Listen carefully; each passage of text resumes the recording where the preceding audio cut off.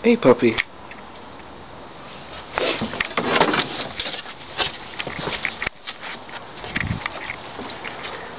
Well, would you look what came in the mail today?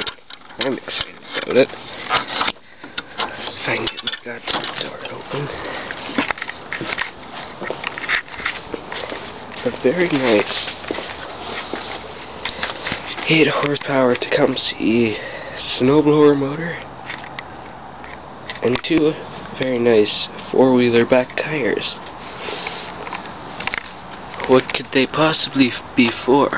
Well, that is our secret project here on this channel, and we should reveal it once the build actually starts.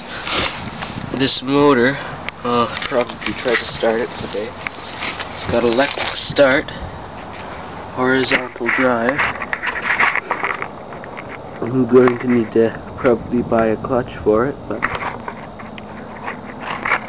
I'll check the oil and then see if this thing will fire up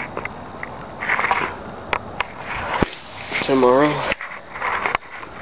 And I'm going to take this tire into the shop because it's not wanting to hold air. I think I just need to clean the rim up a bit.